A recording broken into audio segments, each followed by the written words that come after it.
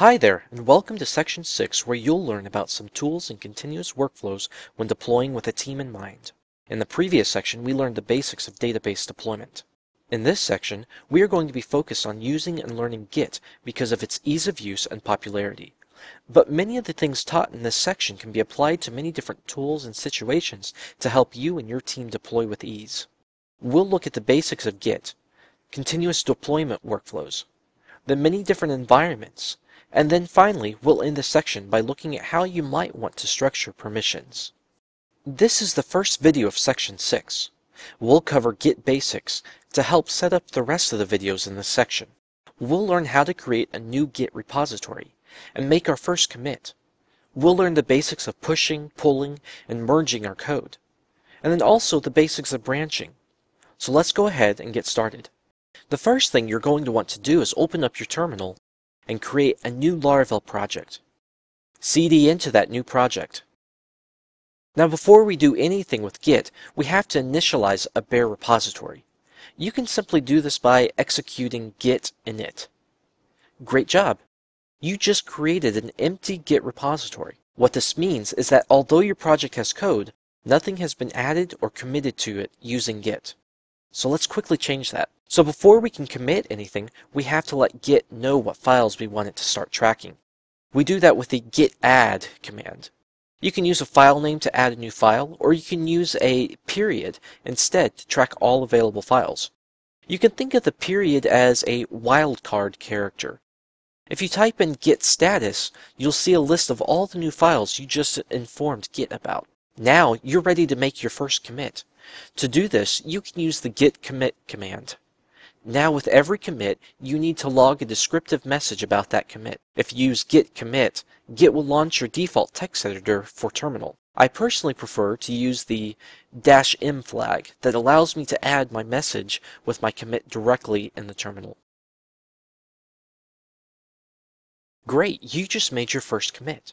So in order to make this available to your other team members, we need to create a centralized repository that is accessible by all team members. Git calls these remote repositories. We're going to use GitHub because it's free and easy to use. So log in and create a new repository.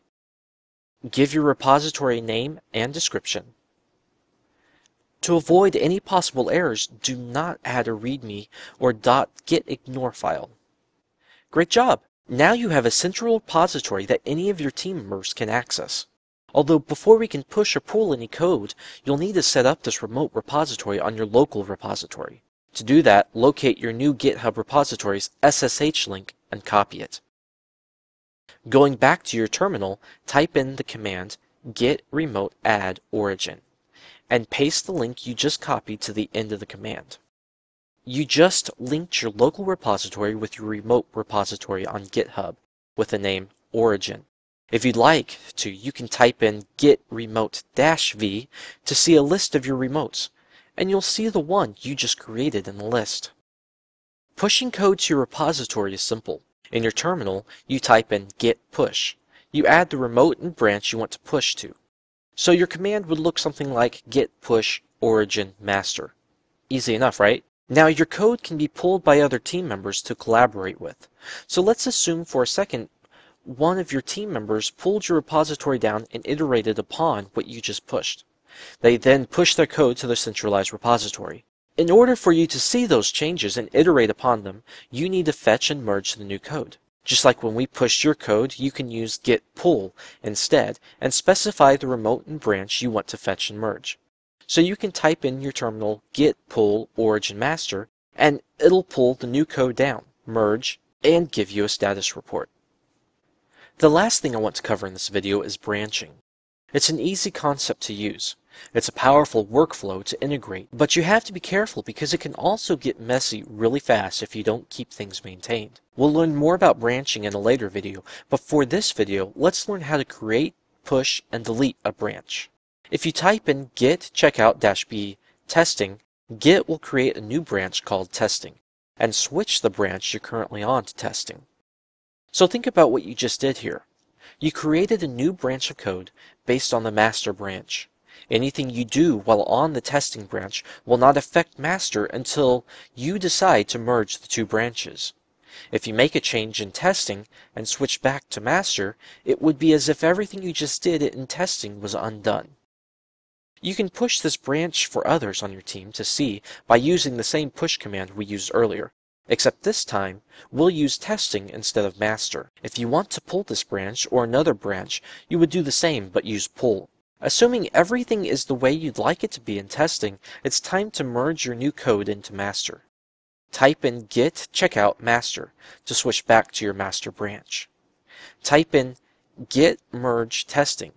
Assuming there are no conflicts, your code is now merged and you can push to master for others on your team to see your new changes. In case you're unfamiliar with a merge conflict, these tend to pop up when you edit one line of code and commit it, and your coworker who sits next to you edits that same line of code and commits it.